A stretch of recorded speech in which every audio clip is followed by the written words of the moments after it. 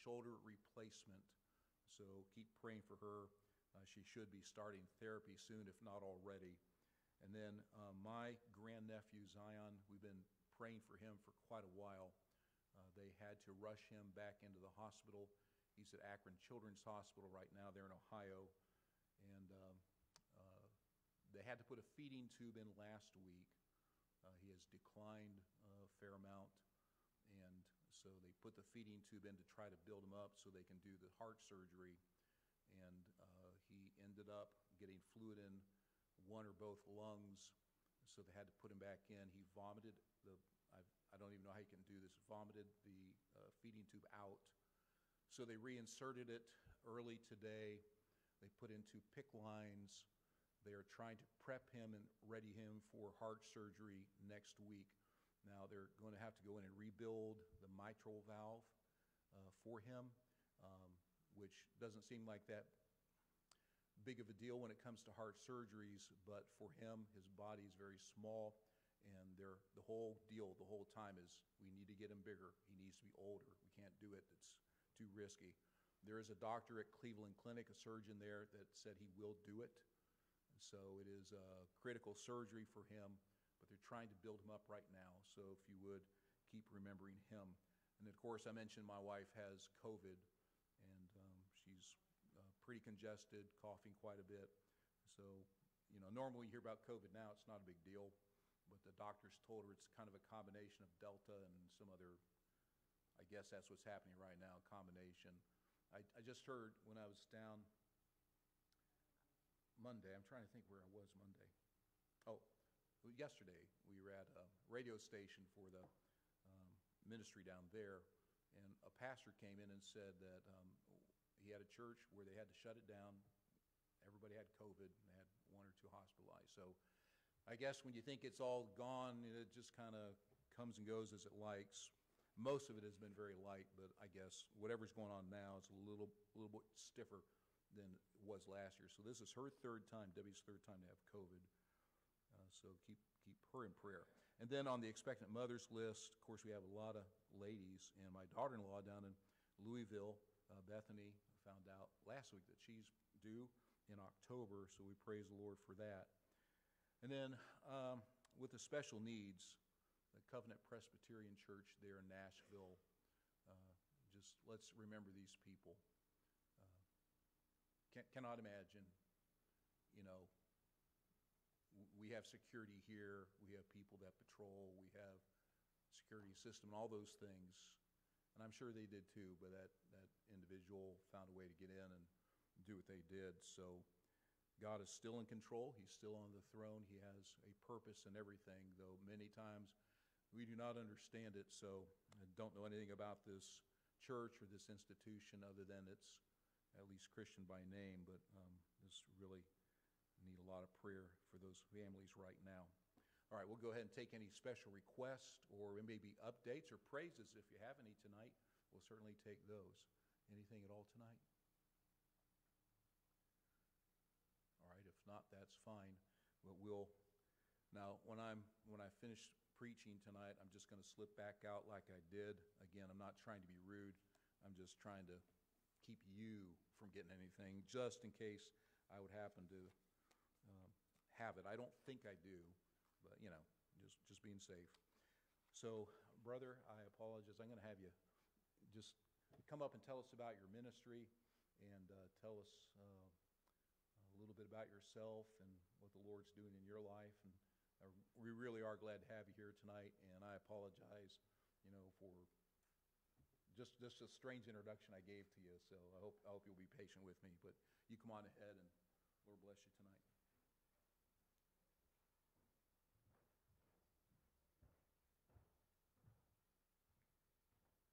Good evening.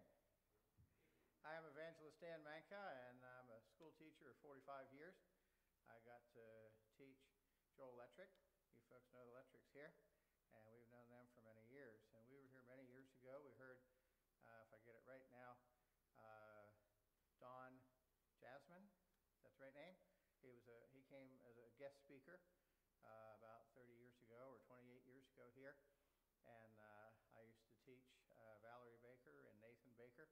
Valerie volleyball team. I was the volleyball coach, and I used to call her Slider. She put on her knee pads, and they had to be able to get down on their knees, and she would slide across the floor and hit the ball and do a great job. So I gave her a nickname of Slider, and that was many, many years ago. That was 28 years ago or so. And we're glad to be here once again. And we have been in evangelism for 33 years. Calvary Christian School has closed its doors, and for the last almost 2 years now, I've been a full-time evangelist. And the Lord has allowed us to minister in 45 states, 7 provinces of Canada, all across Canada, from coast to coast, even twice out in Vancouver Island, out in the Pacific Ocean, in British Columbia, Canada there, and then down in Mexico, and in 7 Indian reservations, out in front of George Bush's house, in front of the White House on Pennsylvania Avenue. Had a street meeting there on a January 1st with short sleeve weather, sunny and blue sky, and it was January 1st, but it was a nice day. And I played an auto harp, and we sang hymns and passed out tracts. And we're glad to be with you here today. The Lord, 2 months ago, I told them at Fellowship Baptist Church, I said we had no meetings at all for 6.5 months. And that was the way it was last year. And then we took a trip February 3rd. We left for 1 day of meeting in Georgia. It was the first time we ever had any ministry in Georgia at all. So now we've ministered in 45 states. And so down there we had 1 day of meetings, and the Lord changed that into over a month and a half of meetings. We didn't get back home until this past month. This past Monday? Really? Oh, wow. Time's going fast. Wow, that's hard to believe. I was preaching up in Pennsylvania last Sunday, and it was our 12th time to be with that group up there. I've preached 10 weeks of meetings for them. They invite one evangelist each summer for their camp, and they invited me 8 summers in a row. We were able to go 6 summers in a row, and other times, so we were there for 10 weeks of meetings since 1997. And so we're glad to be here with you. Back in October, the Lord gave me a poem. I've written 28 books. They're out in the van, and 13 books of poetry. But this is a poem that's not in the books yet. But I've been reading one of these stanzas every time I get to the pulpit since October. And the title is, I'm Not Allowed to Worry. And so verse 5 says, I'm not allowed to worry. I am not to fret and stew. And we're pretty good at that. We're professional fretters. Now, I have a fretted dulcimer, and I have frets on my banjo and my guitar and things like that, and I can fret with my fingers, but we're not made to fret with our mind and with our heart. I am not to fret and stew. I trust alone in Jesus, and He will help me through. And that's why, well, we don't worry. We're not supposed to worry because we're not made to worry. We're not allowed to worry. Worry is sin.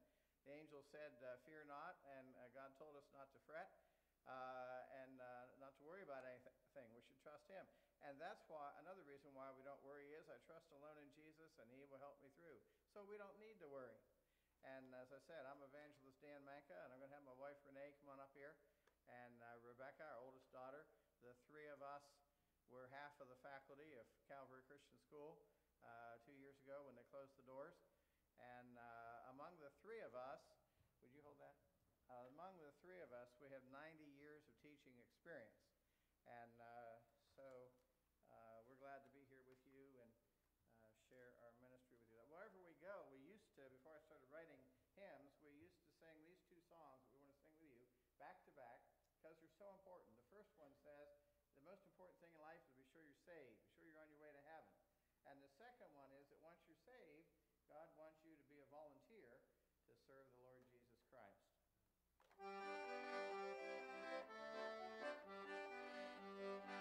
Oh, it's a grand thing to be a Christian. It's the best thing I know. It's a grand thing to follow Jesus anywhere and everywhere you go. For it's a grand thing to be a soldier in His army here below. It's the grandest thing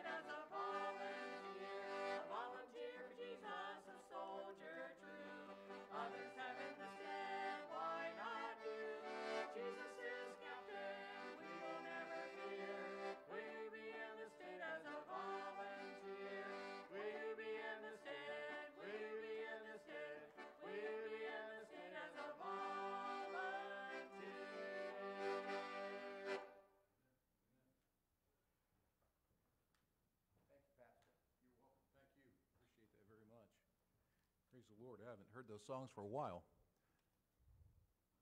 Praise the Lord for that.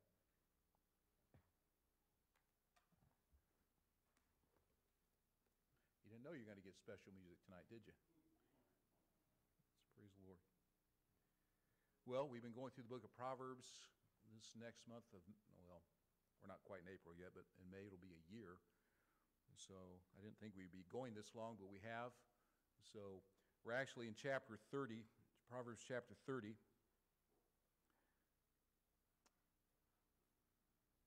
course, last week with the missions conference, I almost went ahead and just, there are things in the book of Proverbs concerning soul winning and missions. And I thought about just taking tonight and using that as a follow-up to what we heard last week, but I thought, we started this, we've been in chapter 30 for 2 weeks. I just want to continue to go with this, and then we may go back and look at that later on. So we're nearing the end of this study, but Proverbs chapter 30, we'll have a word of prayer, and we'll look into God's word tonight. Father, thank you so much for being so good to us. Just thank you, Lord, for allowing this dear family to come our way and getting a chance to meet them. Lord, thank you for their service to you and their love for you, and I pray, God, you continue to use them in a very, very special way. Lord, I just thank you for what you did for our church last week, the good response, the good numbers that were here. Lord, people's hearts being tender to your word last week. Thank you for that. We ask that you would work here tonight, right here in this auditorium. Lord, there in the Family Life building as the Vaughan ministry is doing the Grand Prix tonight, that you would just use it as an opportunity to maybe get the gospel to someone that might be visiting there tonight. Lord, that you would work in the teen ministry tonight. All this going on here this evening, we want you to be glorified in it. Now, Father, we always take time to spend before your throne in prayer after we conclude the time of teaching and preaching. Lord, you know the requests that have been brought forth tonight, and there are certainly many names on this prayer list where you do a work to work in those lives, especially those on the spiritual list. Lord, thank you for those who have made decisions for you. Thank you, Lord, for the lives that have been changed, but there are many, many more who need to be saved, many others who need to be made right with you. So, Lord, you work during that time as well. Again, thank you for this book. I ask you would speak through me tonight. We'll praise you for it in Jesus' name. Amen. Proverbs chapter 30. I presented this, 3 weeks ago actually, when we began to look at this particular chapter. And I present this from the standpoint of what I believe is happening here, and that is a conversation from a gentleman named Agur, who is speaking to Ithiel and Ukal. Don't know if they're his friends or if they're relatives, whoever these men may be. And this is, to me, a conversation. Now, we know what a proverb is, a short, as they say, pithy saying. It's driving home a point. And when you read what Solomon wrote, most of those statements are in verse form or maybe just a couple verses, and they drive home a point. When you come to this particular chapter, there is obviously similarities to that. These are proverbs, but these are more elongated than the others that Solomon wrote. And I look at this as just one solid conversation that flows from one thought into another as Agur is speaking to these two men. And so a few weeks ago, we looked at verses 2 and 3. It says, "Surely I am more brutish than any man, and have not the understanding of a man. I neither learned wisdom nor have the knowledge of the holy." And I presented it this way. Agur is recognizing what he really is. He was recognizing who he really is. He said, "I'm brutish," and he said, "I have not learned wisdom." Now, for a man who is being used of the Holy Spirit to present God's word, that sounds strange, but I'm going to tell you something. I believe that should be our continual attitude. God, I haven't obtained. There is still much more that I need to learn from you.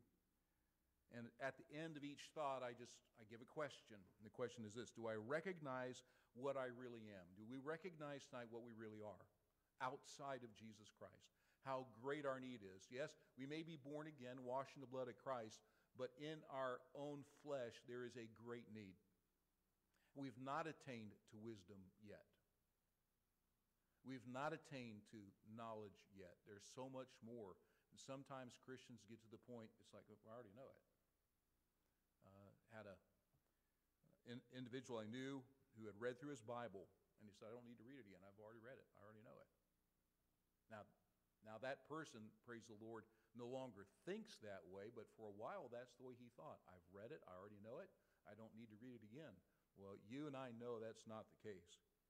When we look at verses 4 through 6, who hath ascended up into the heaven, or descended, who hath gathered the wind in his fist, who hath bound the waters in a garment, who hath established all the ends of the earth. What is his name? And what is his son's name, if thou canst tell? Every word of God is pure. He is a shield unto them that put their trust in him.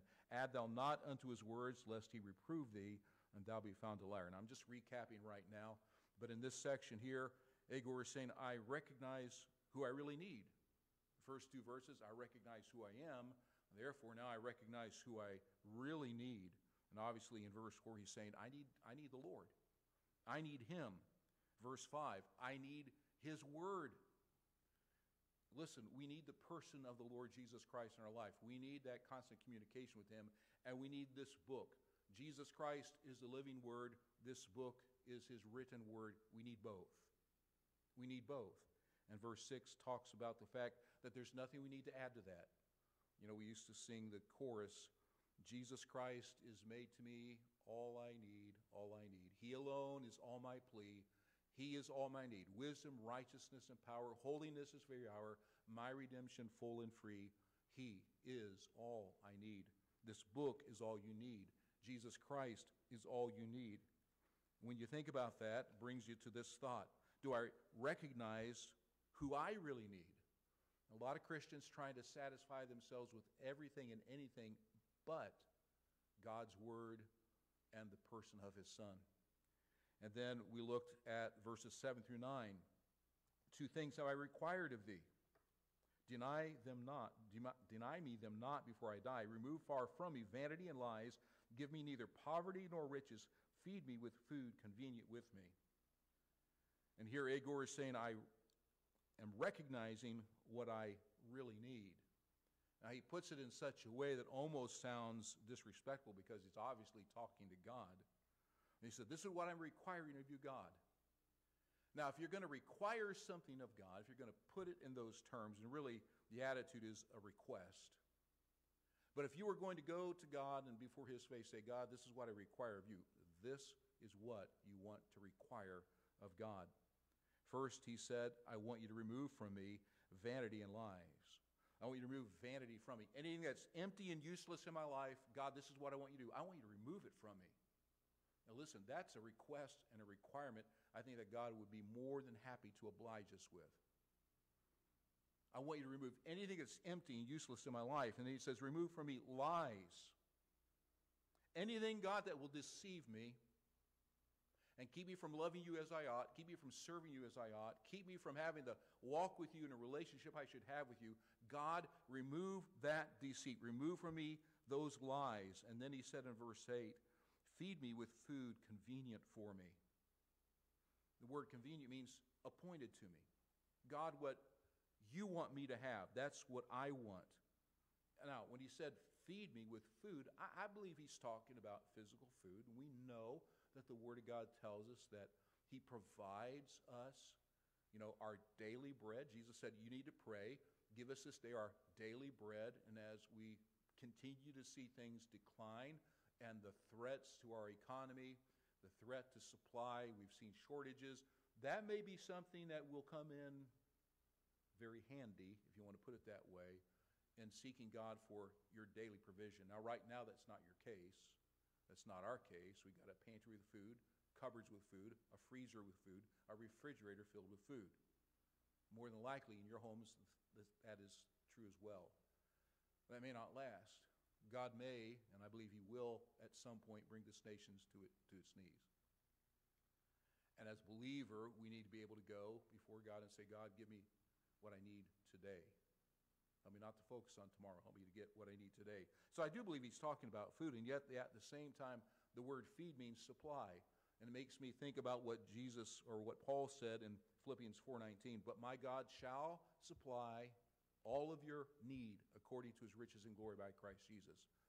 Food, clothing, shelter, encouragement, whatever it may be, God can supply what is appointed, what is necessary for you so that you can honor him and live for him. So he said, this is what I am requiring of you, God. He's not requiring wealth. He's not requiring things that would make them forget God. He said, I want these things that will help me focus on you. And you notice in verse 9, he says, God, I want you to just give me what's convenient for me, what is appointed to me, so I don't deny you if I get too full, if I have too much, nor that I would take your name in vain if I have too little. God, give me what you want me to have that'll keep me focused on you. And so the question at the end of that section is, do I recognize what I really need? What I really am, who I really need, and what I really need. And that brings us to verse 10. In this verse he says, accuse not a servant unto his master, lest he curse thee, and thou be found guilty.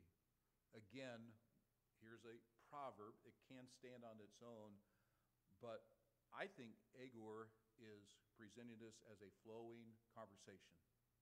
And he says this to these two men, accuse not a servant unto his master, lest he curse thee, and thou be found guilty. I think Agur is saying I need to recognize the importance of dealing with myself first. Dealing with self first before I even have a thought toward others. Accuse, what does that mean? It means exactly what it says. Basically, to slander somebody. To slander someone to their master. I want you to go back to the book of Job, chapter 1. Job, chapter 1, and I want you to look at verse 6. Of course, we're all very familiar with the book of Job. And you notice in verse 6 of Job, chapter 1, now there was a day when the sons of God came to present themselves before the Lord, and Satan came also among them. And the Lord said unto Satan, whence comest thou?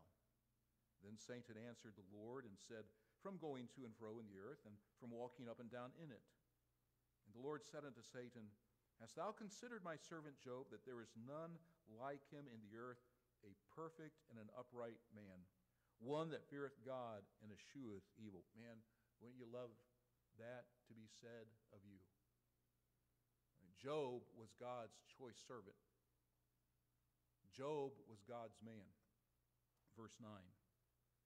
Then Satan answered the Lord and said, doth Job fear God for naught? Hast not thou made an hedge about him, and about his house, and about all that he hath on every side? Thou hast blessed the work of his hands, and his substance is increased in the land. But put forth thine hand now, and touch all that he hath, and he will curse thee to thy face. Job, in essence, slanders God's servant. You know, you take away some of these blessings from this man, he'll be like anybody else. He'll curse you to your face, God. He'll do that to you. He slandered Job. Now, we know the great testing and great trial that God allowed Job to go through, what God allowed to happen to his children and to his possessions and to his own health. But God was not hoodwinked by Satan.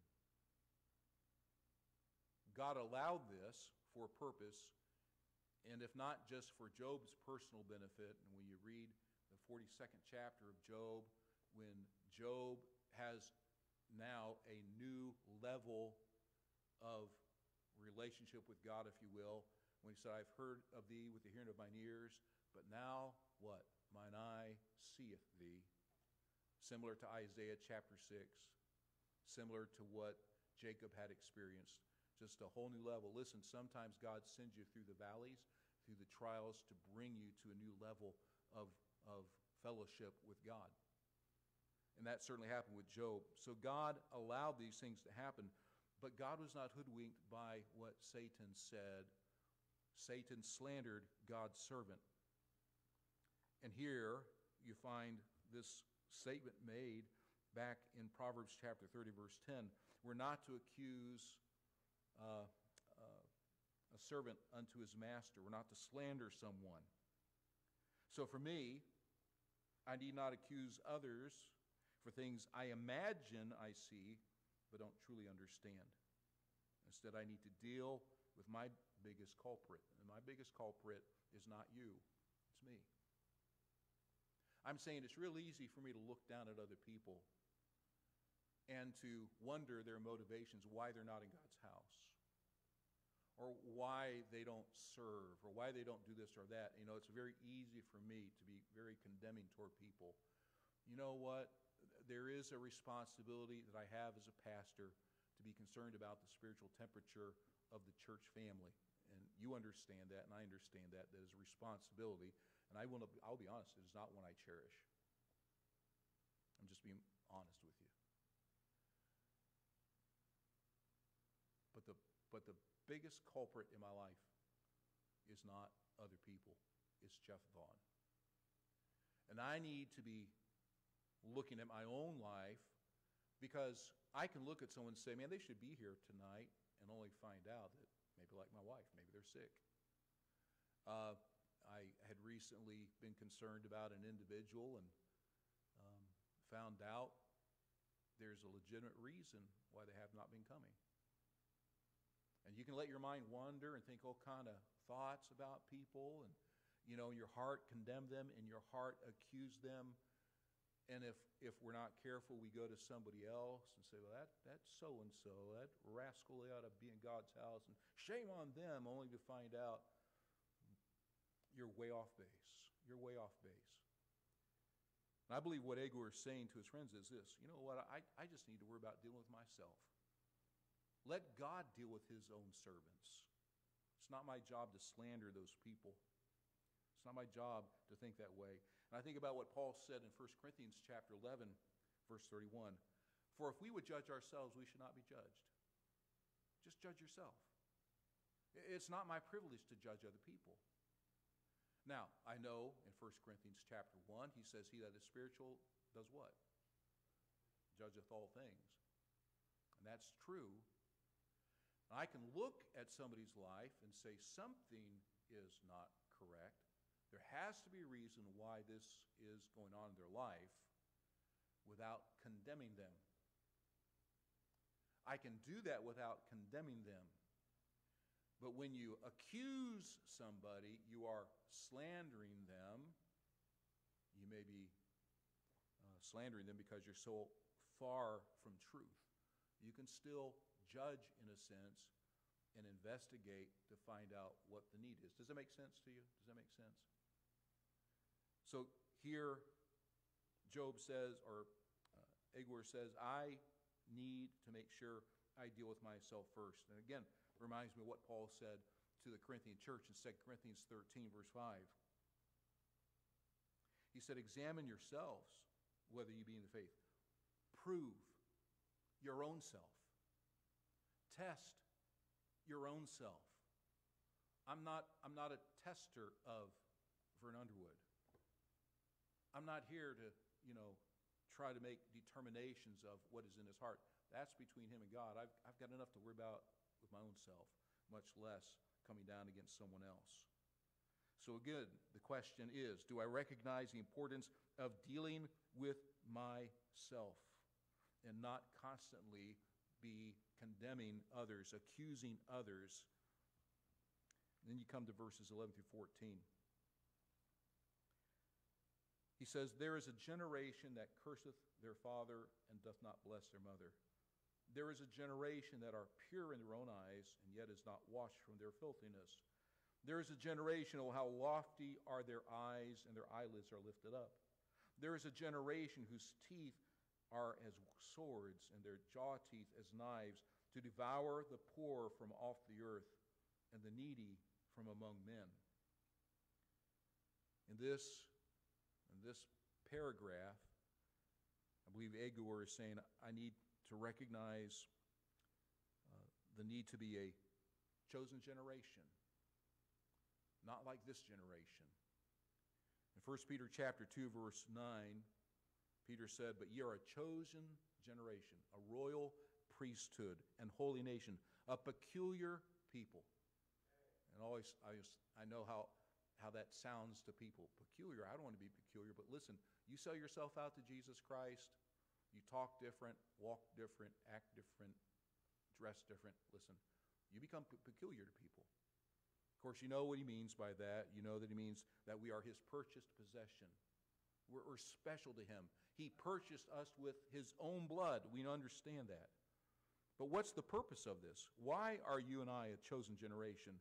That ye should show forth the praises of him who hath called us out of darkness into his marvelous light. That is my purpose as a chosen generation. That is the purpose of my royal priesthood. That is the purpose for which he has made me his own special treasure, a peculiar person before him. That I should show forth his praises to the lost. Now, I think about that and I compare it with what we hear about this particular generation. This generation that curses father and mother. This generation that is pure in their own eyes. This generation that is lofty. This generation that devours others, so to speak, as he says in verse 14. I thought about what we're told in 2 Timothy chapter 3. Go back to 2 Timothy chapter 3 for a minute and look at verses 1 through 5. 2 Timothy chapter 3, beginning in verse 1. He said, "This know also that in the last days perilous times shall come." I know the last days can cover almost the entire period of the New Testament or the New Covenant. I understand that, but I believe when Paul speaks here, he is speaking in particular about the last days. And I'll say it again, I believe we are in the last days. Now, how long will that last? Will that last 5 years, 10 years, 15, 75? I don't know, but I do believe, and I just go back to Ezekiel 38, 39, Israel. And when you carefully study the Old Testament, the Israel that is reformed in the land in Ezekiel 38 and 49 is not a righteous nation. In the last days of the tribulation, 2/3 of those people are destroyed as the nations come against them. So this thought, well, it can't be really of God what happened in 1948, because surely if God had a nation, he brought them back, they'd be righteous people. Well, not according to the Old Testament. But anyway, I'm kind of sidetracking there. The point is this. I do think he's talking about the last days. So with that thought in mind, I look at verse 2. It says, "For men shall be lovers of their own selves, covetous, boasters, proud, blasphemers, disobedient to parents, unthankful, unholy, without natural affection, truce breakers, false accusers, incontinent, fierce, despisers of those that are good, traitors, heady, high-minded, lovers of pleasures more than lovers of God, having a form of godliness, but denying the power thereof, from such turn away." He said this is going to be prevalent in the last days. And I compare that to what we read back in Proverbs chapter 30. In verse 11, he said, this generation curseth father and mother. In 2 Timothy 3, verse 2, he talks about them being disobedient to mother and father. Verse 12 of Proverbs 30, he talks about the generation who are pure in their own eyes. They think very highly of themselves. In verse 4 of 2 Timothy 3, he talks about these people being high-minded, conceited towards self. In chapter 30, verse 13 of Proverbs, he talks about this generation being lofty in their own eyes. They are lifted up, if you will. In 2 Timothy 3, verse 2, he talks about these people being boasters and proud. Here again in Proverbs 30, verse 14, he talks about this generation having teeth as swords, their jaw teeth as knives, to devour the poor from off the earth and the needy from among men. And in chapter 3 of 2 Timothy, verses 3 and 4, he talks about their relationship with people. They're truce breakers, fierce, despisers of those that are good, traitors. And I look at those two passages, and I see similarities between the term that he uses, this generation of Proverbs 30, and what we're told about in the last days here in 2 Timothy chapter 3. So here's the point. I don't want to be like this generation. I don't want to be like the generation of these last days. We see it. We see it all around us. Government, education, just neighbor with neighbor. You see this attitude constantly manifesting itself. And Igor looks at Ithiel and Eucol and he said, I don't want to be like that. I don't want to be like this generation. I have to recognize the generation for what it is and strive to honor my call as God's chosen generation. I have to come against the climate of the generation I live in. It doesn't make me popular and it doesn't make you popular, but it will make you right. And living right and living in accordance to what God says a man and a woman who are born again should live like, again, won't make you popular, but at least will make you right with God. And that should be all that really matters. So the question, do I recognize my need to live as one who has been made part of not this generation, but God's chosen generation to show forth the praises of him who hath called us out of this darkness into his marvelous light? God expects us to live differently. And then notice verses 15 and 16 back in Proverbs chapter 30. Agor goes on and says, the horse leech hath two daughters, crying, give, give. There are three things that are never satisfied, yea, four things say not, it is enough. The grave, and the barren womb, the earth that is not filled with water, and the fire that saith not, it is enough. Here, Igor says, I need to recognize the need to be satisfied. He lists all these things that are not satisfied. These are all very negative things, obviously. The grave is a negative thing. By the way, I realize that for you and me, precious in the sight of the Lord are the death of his saints, but God brought about death as a penalty, as a curse. When we are born again, that curse is lifted, but I do not expect any Christian to appreciate or enjoy the process of death, because it was never intended that way. So I think sometimes we need to be very careful when we see Christians grieving, not to be overly, they should have more faith in God. They're going to see their loved one went, all that's true, but understand, that the attitude of death was never intended to be something like we should get all excited about. We should be excited at the fact that death cannot hold us, that we are in Christ, part of the resurrection, as Jesus said, I am the resurrection and life, but I think you get where I'm going with that. So he talks about all these negative things, the grave, barren womb, the earth that is not filled with water, fire.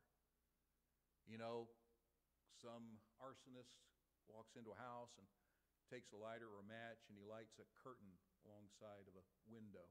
That flame is not going to contain itself just to that curtain, consume the curtain itself. It's going to find its way onto the wood frame around the window. It's going to find its way into the sheetrock. And if not contained somehow, it's going to do what? It's going to burn down the house. It's not satisfied. You don't find cemeteries, you don't find death saying, yep, enough people have died, that's enough, we're done with this now. No, that's not the attitude. So all these negative thoughts that he presents, he said they are never satisfied.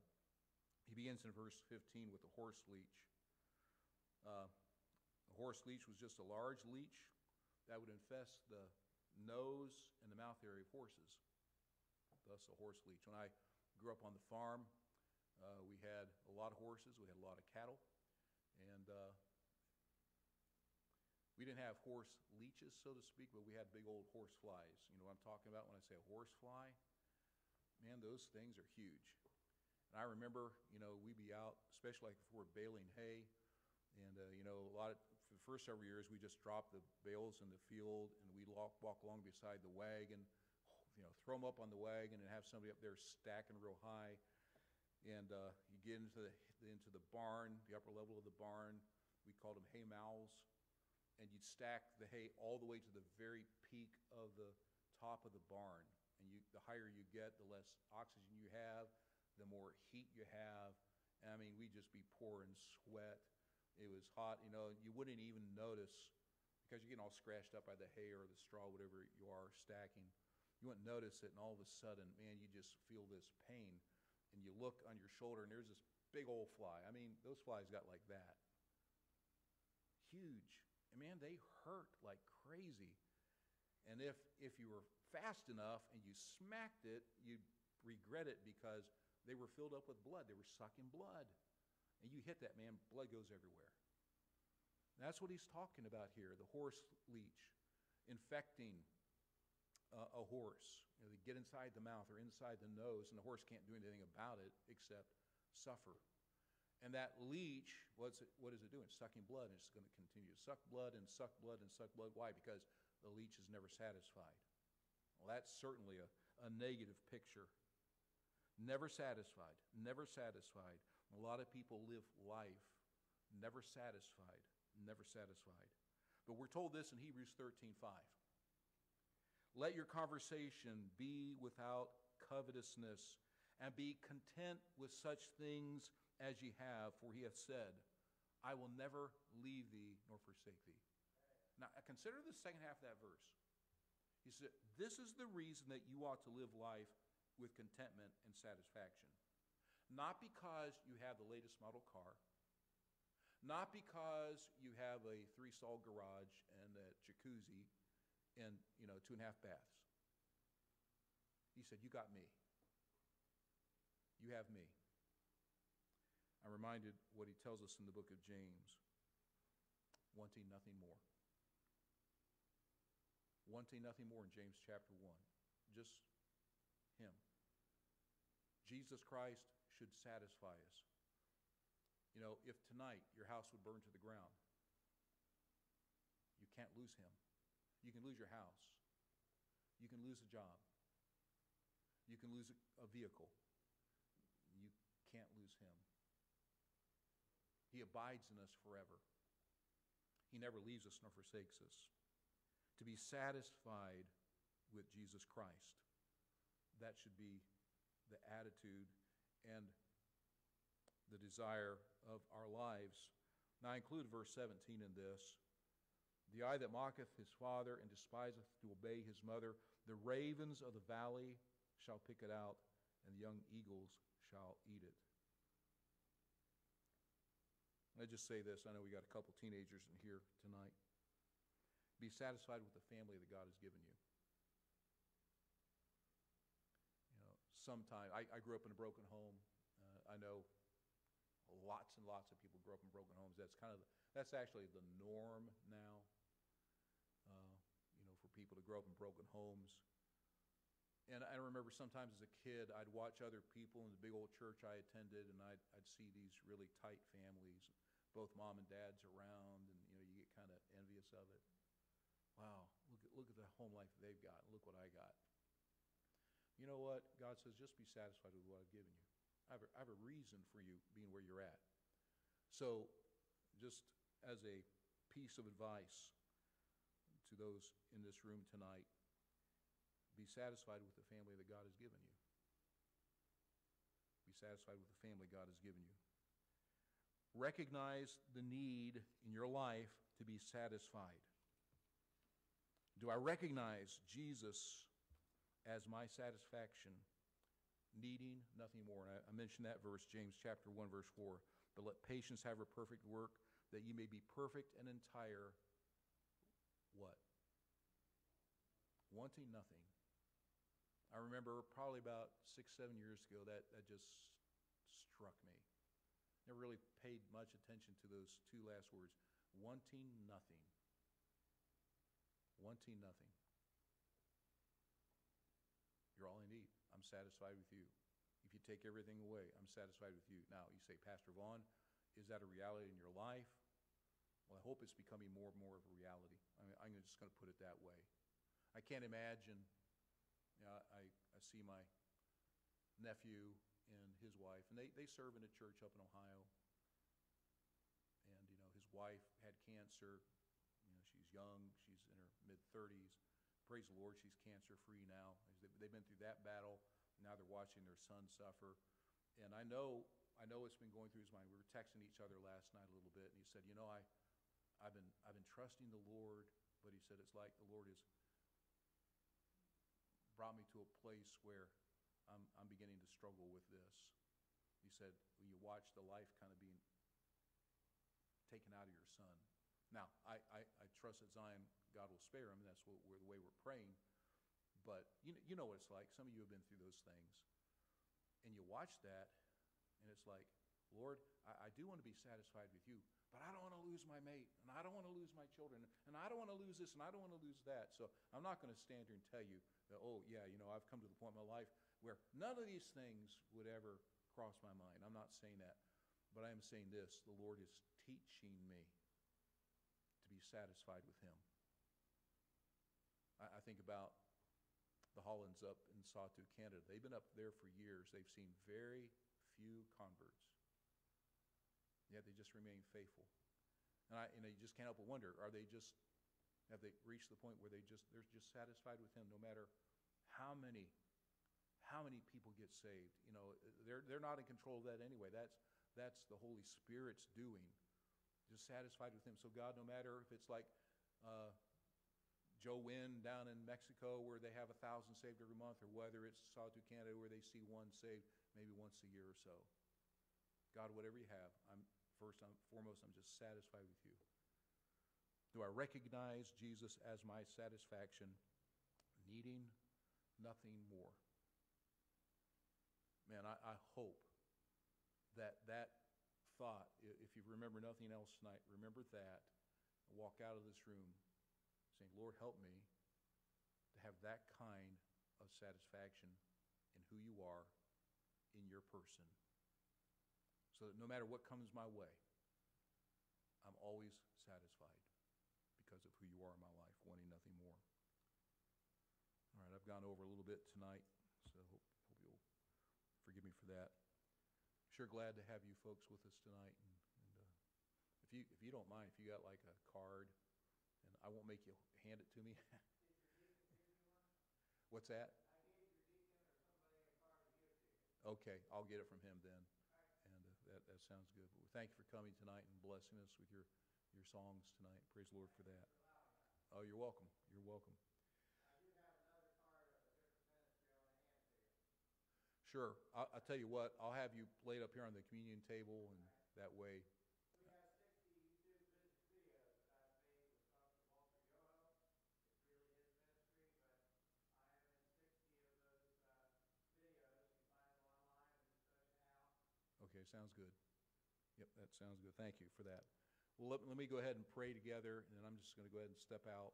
And then if you want to stay and pray for a little bit, I encourage you to do that. And thank our guests for coming tonight. Father, again, I praise you for being good to us. Lord, I thank you for this book that you continually teach us. And Lord, just strengthen our walk with you. Pray you continue to do that in me. I need it. We all need it. Lord, I ask that you would just work in Grace Baptist to make us more and more into your image.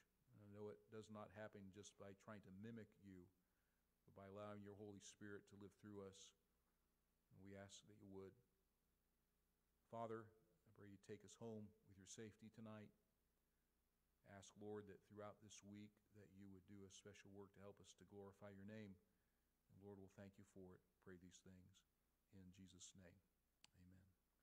All right, well, I will say goodnight, and we will see you later.